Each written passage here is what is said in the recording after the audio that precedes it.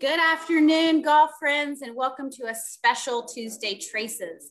Tonight's going to be a little bit different because it's Masters Week, and I know all of you want to get back to coverage from Augusta on the Golf Channel. I'm here in Augusta, and it was a beautiful, beautiful day at Augusta National. And to top off an even spectacular day watching golf, I get to have a quick Masters check-in chat with the Mike Binder.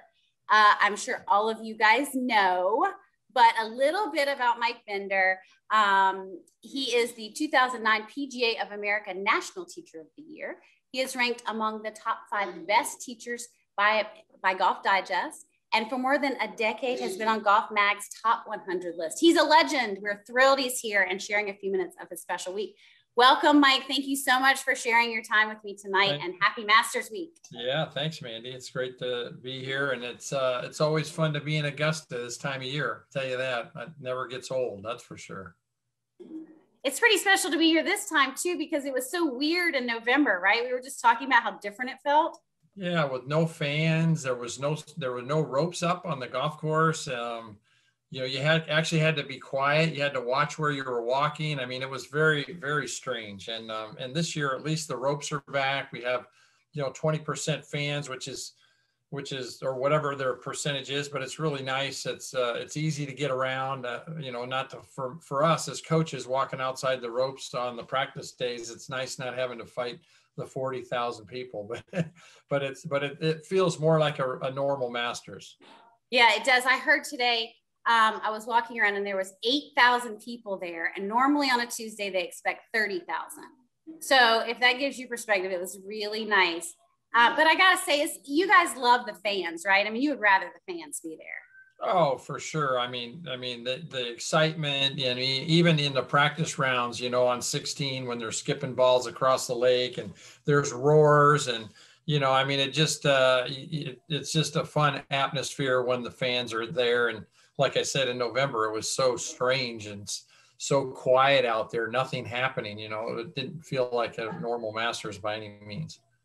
It's funny to say it's so quiet out there. It's always quiet out there. There's like such a peaceful quiet, but it is fun when you hear the roar around the corner. But, everyone tuning in tonight usually hears about technology and the pressure mat and V1 videos. So we're not going to do any of that tonight, you guys. We're just going to pick Mike's brain.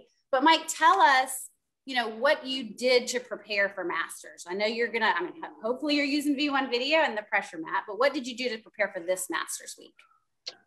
Well, actually this year, normally Zach takes the week off before the Masters and I go up to Sea Island, work with him. We do a lot of work on uneven lies, a lot of tight lie, chipping, those types of things. But this year he decided to play in the tournament out in Texas. And unfortunately he missed the cut by a shot. But I was kind of happy in the sense that he got to play the week before, because sometimes, the anticipation of going to the Masters and getting ready and everything sometimes can almost make you try too hard. So I was kind of happy this year that Zach went and played. We're having some great practice days these last few days. It's been really low key, and I feel really good about him and his play heading into the tournament. I'm muting myself as you talk, so sorry if it takes me a minute because there's phones ringing in the background. But do you always prepare for Masters differently than any other tournament?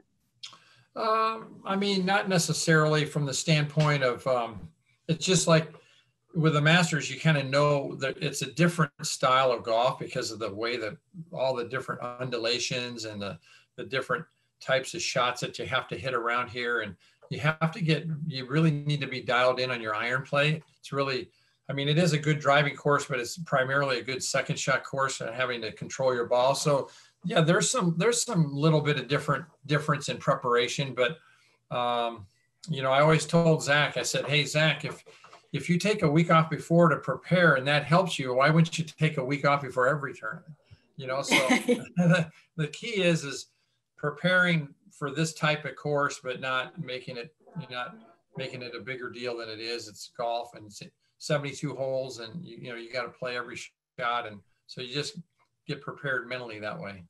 Yeah, right. So someone asked a question about, they played with Zach in Augusta about 2 years ago today. Although Zach has been doing well, what are the things you're working on with Zach to get him back to the winner's circle after 5 years? So I think you sort of already answered that question, iron play, and I definitely agree the second shot out there, holy mackerel.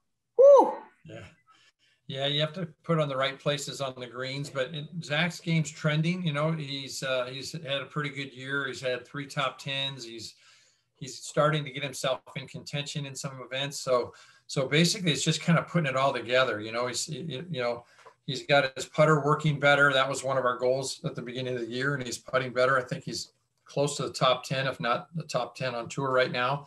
And so for him, if driving it, he's got to drive it good, he's got to putt good, and he's got to wedge it good. If he does those things, he's going to be in contention. So I still think at 45, he's got a lot of good golf left. 45 is not that old. Everyone knows I just had a birthday, so whatever. So Ralph is asking, actually really quick, before I ask Ralph's question, I have a question. In putting, because it's so important, especially here, where do you prefer your weight in your putting stroke? 50-50?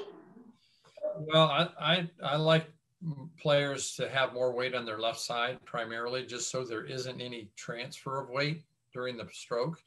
And so I favor, favoring the left side and keeping the weight consistent that way, so that you can minimize any lower body motion, and you can keep your upper body. Then you can, just have a little bit more of a pure stroke with your shoulders, as opposed to having any kind of movement in the lower body. So, yeah, it's kind of. I agree. I don't agree. Of course, I agree. You're the legend here.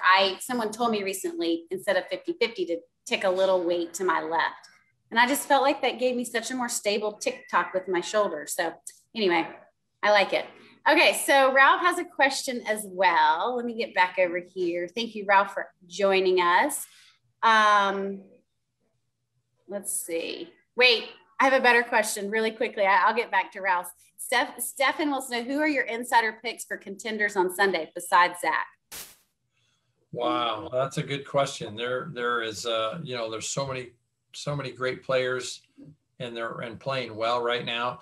It's going to be interesting. It's going to be interesting to see how Dustin Johnson does as the defending champion, on different conditions. I don't think this year you're going to see a 20 under winning the golf tournament.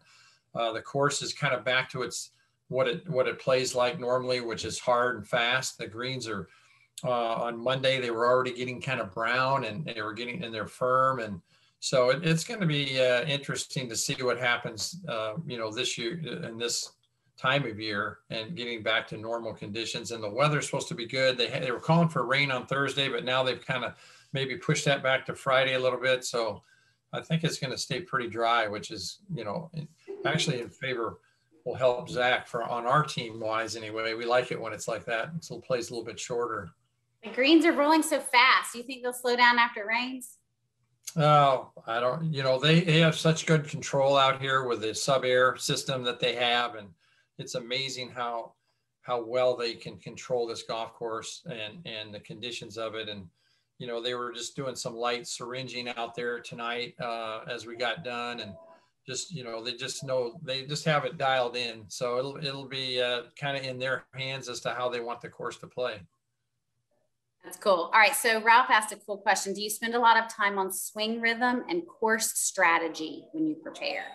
Wow, for sure. I mean, course strategy is so important out here, and it really fluctuates hole to hole based on where the pin location is, as to where you want to leave your tee shots. I mean, a good example is number 3, the short par 4. I mean, you can hit driver down there and get it way down there, and then or you can lay it back and have a fuller shot in. But with a fuller shot, you're going to put a lot more spin on the ball. So it really depends on where the pin location is as to what kind of shot you want to hit off that tee and where you want to leave yourself. So the whole golf course is full of that. And that's why it really, to me, the guys who have had more experience on the golf course have a better chance, because they've just learned that over the years and playing it. So, but rhythm is a big thing that we work on. I think it's important in all of golf for all golfers. I think it's so important that on our staff, we actually have a guy that does tempo training, and he builds a track, and basically it's connected even to your pre-shot routine so that you walk into the ball the same way with the same rhythm, and you have the same tempo all the time. And I think when players are playing their best and hitting at their best, their tempos are very, very consistent. That's really awesome. I love that. Did y'all play a practice round today? 18? Yeah, we played 9 holes today, played the back 9. And yesterday we played the front 9. So probably tomorrow we'll do the same format. Zach plays late on Thursday. So we'll probably go out and play the front 9 again tomorrow. Yep. I love watching the practice rounds because they practice all those putts. And it's so fun to watch them, you know, just aim way over here and it rolls all the way around. Those greens are crazy. It's really fun to watch the practice rounds on, you know, Tuesday, Wednesday. Yeah. I mean, you know, when you see it on TV, you see the big breaks and everything, but when you see it in person, it's pretty remarkable. And the skills that these players have, you know, being able to feed the ball down into certain locations of pin placements and so forth. And sometimes it's all you can do to just try to 2-putt every, you know, so, I mean, I remember, I think it was Tiger Woods, either the first Masters he won or whatever. I think he had 1 3-putt for the 72 holes, which is anybody who can go around here without 3-putting is going to definitely have a chance. It's pretty amazing, those shots. Okay, Stephen asks, how will the PGA focus on driving distance play out at Augusta this tournament? Well, driving distance, as everyone knows, is if you can hit it in the fairway, it's phenomenal, right? So, but I mean, out here at Augusta, the driving distance is a big deal because of the fact that there's several holes where if you hit it far enough, you can carry bunkers. Good example would be number 1. If you hit it long enough, you can fly that bunker on number 1. So it makes that fairway play a lot wider. And obviously having shorter irons in, you can actually put more spin on the ball and control your golf ball a lot more. So it's definitely a golf course that favors, you know, the longer hitters as long as they're hitting it in the fairway. Because, you know, you get behind these trees and you have to try to work the ball out of the trees and everything. It's pretty hard to hit the greens. Yeah, it sure is. Super important question for my buddy Garth. Pimento or egg salad? Oh, pimento for sure. Pimento for sure. Yeah. Throw the egg salad out. Sorry. I know. I may have put pimento on a barbecue today, all in one. Oh, no. It's like totally breaking the rules, but I did that. Okay, what is the key to hitting irons consistently? Well, I mean, everything comes down to impact, right? The delivery of the club into the ball. I mean, that's, you know, arguably you could say, you know, anybody who's very consistent at golf is delivering the club the same way into the ball. And, you know, being able to hit down on your shots and compress the ball, which helps to stabilize the club face and controlling that club face is another key component to hitting good iron shots. So, you know, I try to make sure people come in on the right plane because that helps to produce more lag, and lag helps to get your hands more forward, which in turn helps you hit down on the ball. So it's kind of a domino effect there, but definitely got to hit down on the ball and control that club face. Okay, this one's funny. The first tee shot might be the most stressful in all of golf. How do you coach your players to deal with the nerves? She says, I've heard of tour players who are worried about whiffing the opening shot. Have you ever had like a tour player do that? Like in a major tournament? No, never. No, but I will tell you a funny story. You know, back in the day, and I'm using Zach a lot just because he's my player who's here this week, but I remember him playing at Muirfield, and the tee times came out, and he called his wife and he said, hey, Kim, you know, guess who we're playing with? And she said, Tiger Woods. And he goes, no bigger than that. And there was this long silence. And all of a sudden she said, Jack Nicklaus. Yes. So Zach was paired with Jack Nicklaus at his own tournament. And they had like a 12 o'clock tee time with 10,000 people around the first tee. So anyway, I called Zach on Thursday night and said, hey, Zach, how was that opening tee shot? And he said, I was so nervous I couldn't swallow a BB. So I said, what'd you do? He said, well, I knew I couldn't pass. I had to play. So he said, I visualized great shots I've hit in the past, and I ran my routine. And I go, how'd you do? He goes, I striped it right down the middle. And then he goes, and I beat him by a shot. And so I said, well, that's no big deal. I mean, he's like 60 years old at that time or whatever. So, but yeah, I mean, everybody gets nervous, but the players, you know, they stick to their routine. They've hit so many great shots under pressure and so forth. So, but it is nice to get off to a great start. That's for sure. For sure. Here's a fun one. If you're a golfer who shot an average score of 80 from 6,800 yards, what would that same player shoot at Augusta this week? That'd be a good question, but I would say if he shoots 80, probably, and he played the back tees at Augusta, wouldn't break 100. That's what I'd say. Yeah. You have no idea how hard it is, and the amount of putting and chipping. There'd be a lot of four putting and a lot of double, triple chips. Oh, my team and I, so we can message each other, and we're all saying I would be at like 120, 110, 130. I mean, yeah. Crazy. Okay, so we have a question from Dan. He's asking what tendencies you help Zach with in his putting. Zach, a lot of what he does in his putting is based on his setup. And sometimes in his setup, if he gets his hands in a particular, he uses a Seymour putter where it's a center shafted putter. So he has to have that shaft very neutral at address. And sometimes he gets his hands back a little too much. Sometimes he gets his hands a little bit too much forward. And either case can cause some issues. So we try to really keep his setup really consistent. And if you ever watch him on the practice green, he has a system that we use that keeps his setup exactly the same every single time. So we work on that a lot. We make sure that his stroke is more 60-40 in length, and then basically we do a lot of speed work, and a lot of field drills and so forth. Do you do that with all your players, that tempo, always start? That sounds like a routine. That's like you're drilling that in. Everybody starts with a routine, right?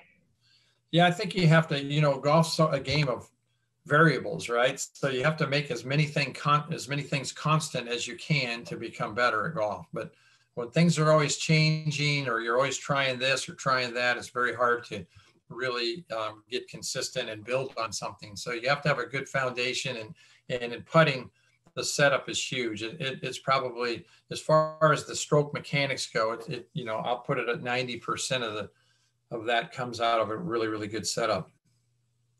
Well, we talk a lot about drills on Tuesday Traces, especially drills with the pressure mat.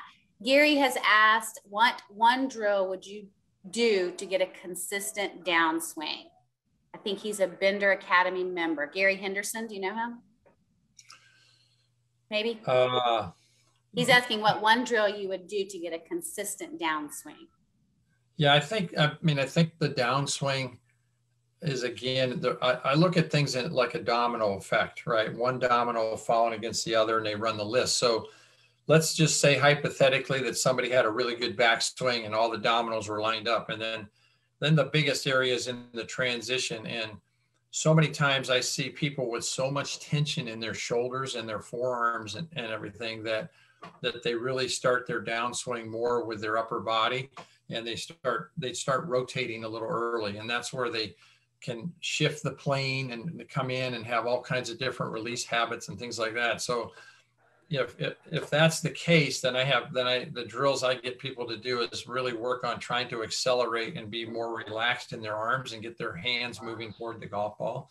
And we do a lot of things. We do a fold up drill with an impact bag up against the wall that gets people to do that. Well, I mean, we have probably, a handful of drills that we do to work on that particular aspect of the swing, because it is such a big deal. And, so it really, it's a hard question to answer, like just have like one answer, because it depends on so many other things. This is a cool one.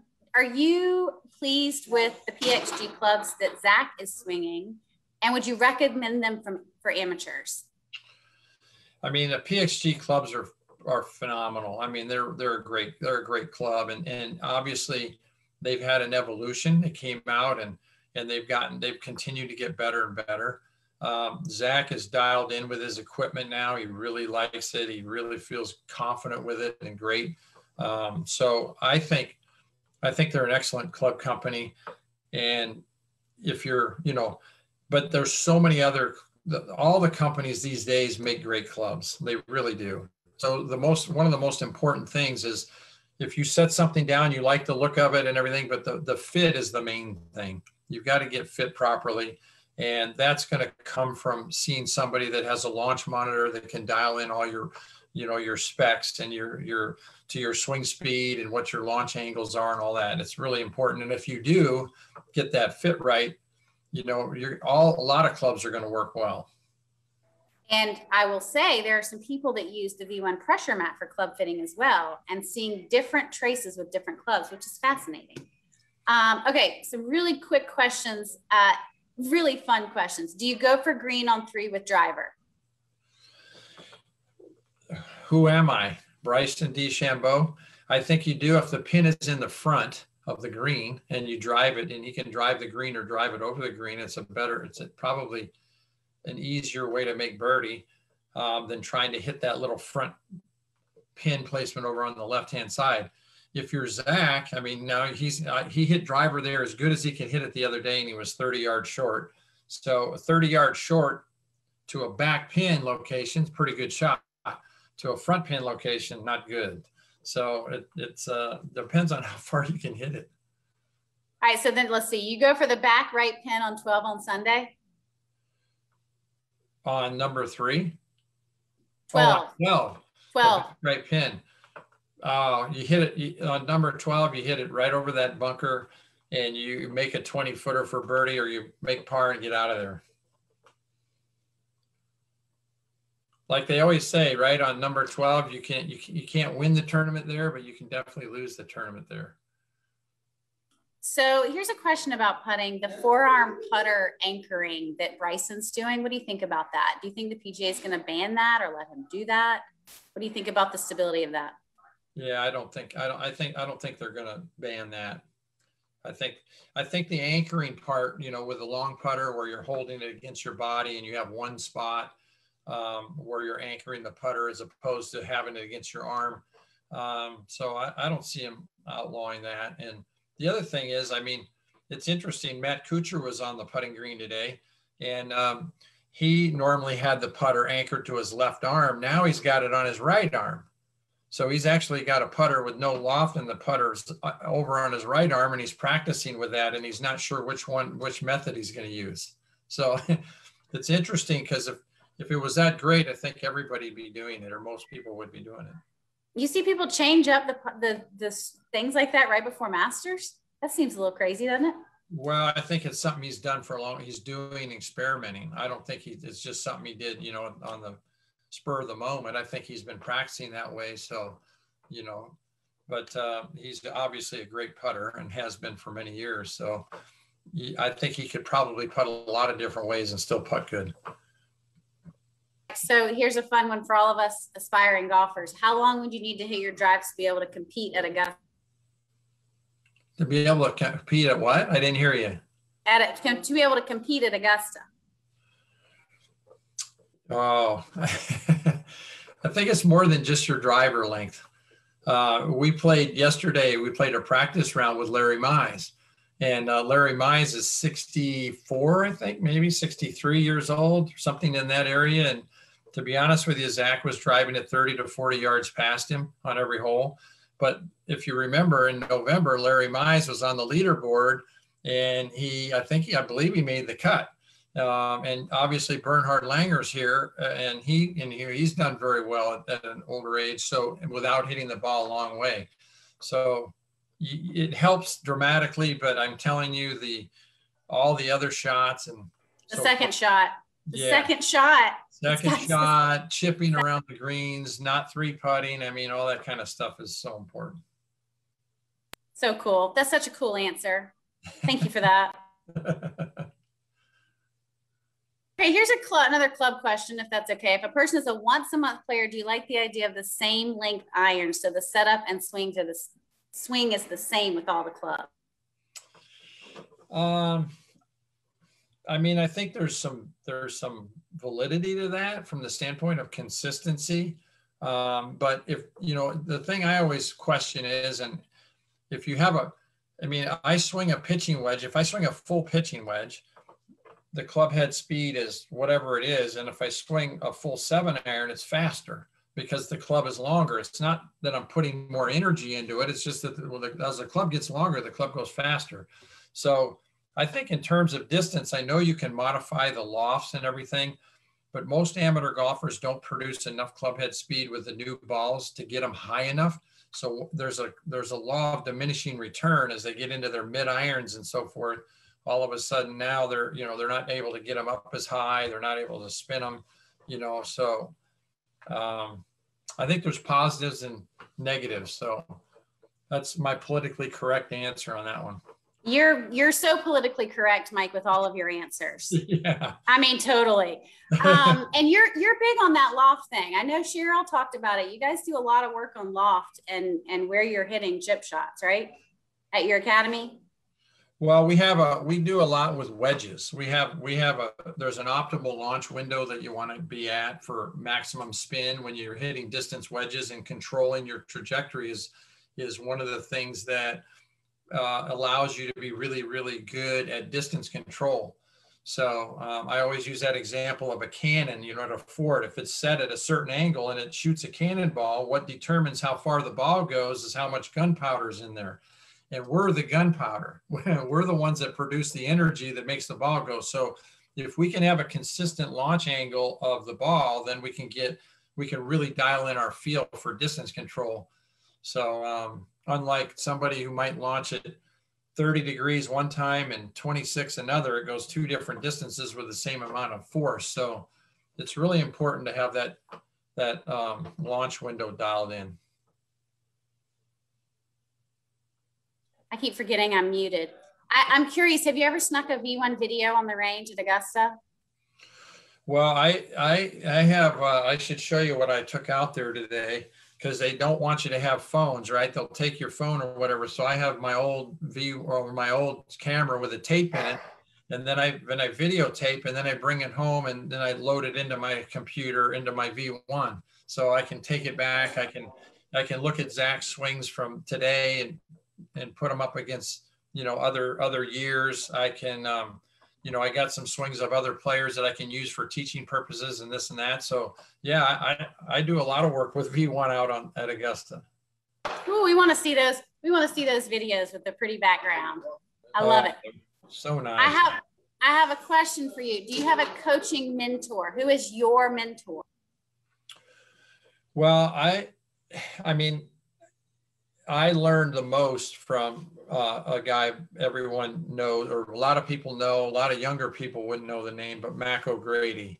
So Mac O'Grady was my biggest mentor, but I learned a lot from a lot of different people. But I had coaches. I had David Ledbetter. I worked with Mike Adams. I worked with Ben Doyle in the golfing machine. So I had 4 main coaches, but Mac O'Grady's information and his mentorship with me changed the course of my whole entire life as far as golf goes. So, so his information was based on physics and science, and it was just, it worked with all the people that he worked with, which was amazing. I mean, some philosophies might help some people, not others, but everybody that he worked with, their careers, and they started winning golf tournaments. And, you know, and I was lucky to be part of that and learn from him. That's pretty cool. Thank you for sharing that. That's really special. Sorry, I didn't mean to put you on the spot about that one. Not at all. Not at all. Okay, so I know Zach's wearing his green jacket having a meal right now, and you guys are playing 9 holes tomorrow. What does the rest of the week look like? Well, he's playing Thursday. He plays at 12:30 with Kevin Na and Gary Woodland. And then he plays the next day at 9, I think 9:24 or something. So he has really great tee times. So tomorrow, again, we'll just go out. We're gonna practice on the range, do short game putting, and do some range work until about 12, and then have lunch, and then we're gonna go play the front 9, and maybe he'll putt a little bit after that, and then he'll be ready to roll for Thursday. So just hopefully we catch some good weather, and see how we go. Awesome. Well, I have one of these for Friday, so I'll see you out there. I hope it's not raining. So I'll still be out there with the umbrella. Yeah, you better. Yeah, if we all bring our umbrellas, then it won't rain. So that's probably what we need to do. I saw someone buy 6 at the shop today. She walked in and walked out with 6 umbrellas. I was like, that's a good sign. We're preparing, right? We show up unprepared, then it won't be good. Well, thank you so much. I know you have a very busy week. Thank you so much for joining me. The questions were amazing. Thank you for sharing. And I really appreciate your time. Yeah, Mandy, we'll see you out there. Thanks for everybody tuning in. And, you know, if they have other questions down the road, just email us, or if I can answer them, I'll be happy to do it. Yes, awesome. And you guys, please stay on with me. I'm going to talk to another perspective here in a minute. So don't leave yet. We still have a ton of people that are tuned in, and you can send some other questions through to another guest. But Mike, thank you so much. We really appreciate your time, and have fun out there. Okay. Happy Masters Week. See ya.